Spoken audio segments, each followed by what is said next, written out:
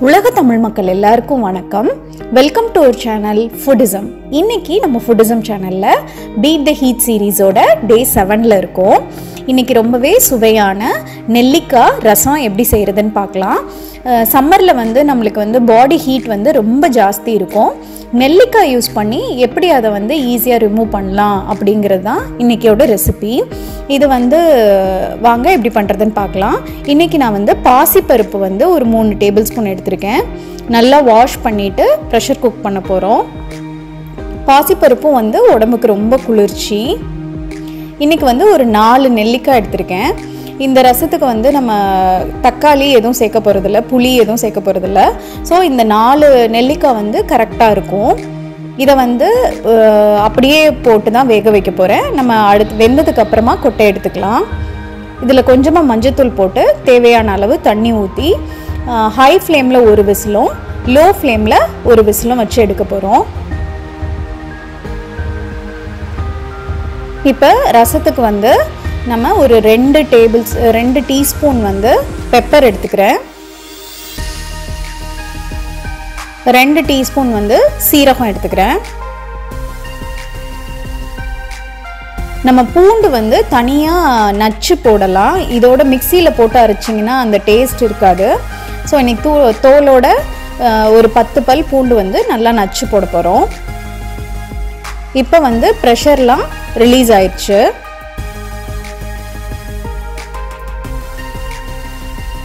நீங்கள் நார்மலாக நெல்லிக்காய் ஜூஸ் எடுத்து கூட அப்படியே ரசத்தில் சேர்க்கலாம். பட் அது ஒவ்வொருத்தவங்களுக்கு அப்படியே ஜூஸாக இது பண்ணும்போது கோல்டு சீக்கிரம் வந்துடும் குளிர்ச்சிங்கிறதுனால. ஸோ நம்ம இன்றைக்கி நல்லா வேக வச்சுட்டு போடுறதுனால கோல்டும் இருக்காது, பட் அதே நேரத்தில் பாடி ஹீட்டும் ரிமூவ் ஆயிரும். இப்போ நெல்லிக்காய் நல்லா மசிஞ்சு வந்துருச்சு. இதில் இப்போ கொட்டையெல்லாம் நம்ம எடுத்துடலாம். எடுத்துட்டு அப்படியே நெல்லிக்காயை பருப்போடு சேர்த்து நல்லா மேஷ் பண்ணிடலாம். ஸோ இப்போ நான் கொட்டையெல்லாம் எடுத்துட்டேன். நெல்லிக்காயும் நல்லா மேஷ் பண்ணிக்கோங்க. சின்ன சின்ன பீசஸ் கிடந்தாலும் பரவாயில்ல, சாப்பிடும்போது நல்லா தான் இருக்கும். அதோட டேஸ்ட் ரொம்ப புளிக்காது. ஸோ நம்ம பருப்பு சேர்த்து பண்ணுறதுனால ரொம்ப அந்த புளிப்பு துவர்ப்பெல்லாம் எதுவுமே தெரியாது. நம்மளுக்கு எவ்வளோ ரசம் வேணுமோ அந்தளவுக்கு தண்ணி ஊற்றிக்கிங்க.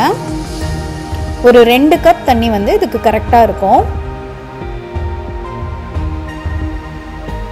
ஸோ நெல்லிக்காய் உடம்புக்கு ரொம்ப குளிர்ச்சி. நம்ம ஜூஸாக எடுக்கும்போது ரொம்ப ஹெல்த் பெனிஃபிட் ஜாஸ்தியாக இருக்கும். ஸோ நம்ம அடிக்கடி குட்டி பசங்கள்லாம் ஜூஸாக குடிக்க மாட்டாதுங்கும் போது இந்த மாதிரி ரசம் பண்ணி சாப்பிட்டோன்னா இன்னும் அவங்களுக்கு ஹெல்த் பெனிஃபிட்ஸ் ஜாஸ்தி இருக்கும். நம்மளுக்கு ஈஸியாகவும் அவங்கள சாப்பிட வச்சிடலாம்.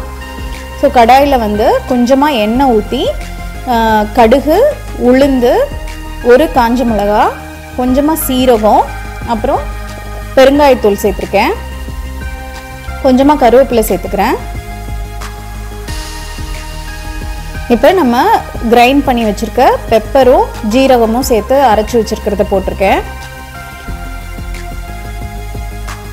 பூண்டும் நச்சு போட்டிருக்கோம். இதை நல்லா வதக்கிக்கணும். இது இம்யூனிட்டியை பாடியில் நல்லா பூஸ்ட் பண்ணுதுன்னு சொல்கிறாங்க. ஸோ நோய் எதிர்ப்பு சக்தி அதிகப்படுத்தும். குட்டி பசங்களுக்கு கொடுத்துட்டே வந்தோம்னா அவங்க ரொம்ப ஈஸியாக எந்த டிசீஸும் அட்டாக் ஆகாமல் இருப்பாங்க.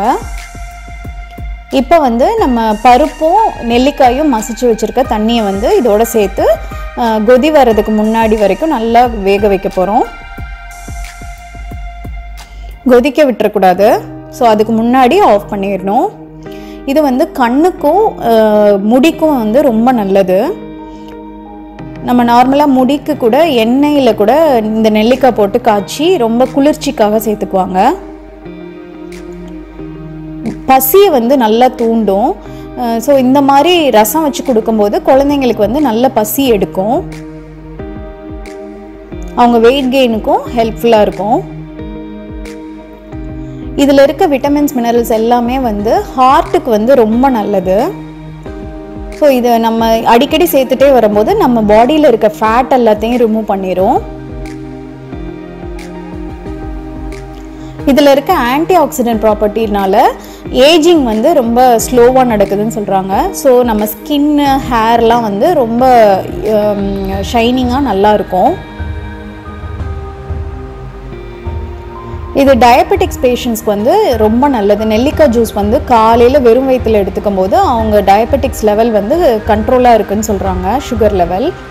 ஸோ இது டயபெட்டிக் பேஷண்ட்ஸ்க்கும் ரொம்ப நல்லது இந்த மாதிரி ரசம் வச்சு சாப்பிடும்போது. இதில் வந்து நிறைய அயன் கண்டென்ட் ஜாஸ்தி இருக்கிறதுனால ஹீமோக்ளோபின் லெவல் வந்து இன்க்ரீஸ் ஆகும். ஸோ பிளட்டும் வந்து நல்லா பியூரிஃபை பண்ணுதுன்னு சொல்கிறாங்க. அனிமிக் பேஷண்ட்ஸ்லாம் அடிக்கடி எடுத்துக்கலாம்.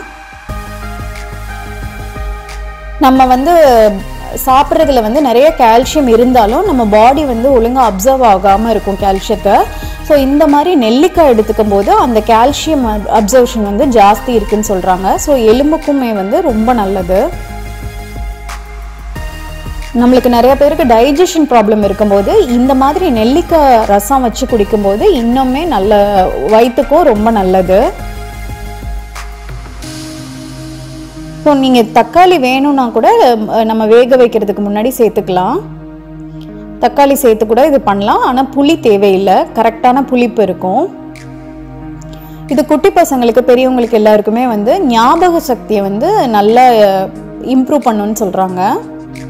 ஸோ இந்த மாதிரி கொதி வர்றதுக்கு முன்னாடி ஸ்டேஜில் கொஞ்சமாக கொத்தமல்லி தழை சேர்த்து ஆஃப் பண்ணி மூடி வச்சிடணும். ரொம்பவே சூப்பராக டிஃப்ரெண்ட்டாக இருக்கும். ட்ரை பண்ணி பாருங்கள். கண்டிப்பாக ஒரு தடவை ட்ரை பண்ணிவிட்டு உங்கள் ஃபீட்பேக்ஸ் அண்ட் கமெண்ட்ஸை போஸ்ட் பண்ணுங்கள். இந்த மாதிரி டேஸ்டியான ரொம்ப ஹெல்தியான சம்மர் ரெசிபீஸ்க்கு மறக்காமல் நம்ம ஃபுடிசம் சேனலை சப்ஸ்கிரைப் பண்ணுங்கள். அதோட பெல் ஐக்கானையும் ப்ரெஸ் பண்ணுங்கள் அப்டேட்ஸ்க்கு. இந்த பீட் த ஹீட் சீரீஸை சப்போர்ட் பண்ணுங்கள். நன்றி, வணக்கம்.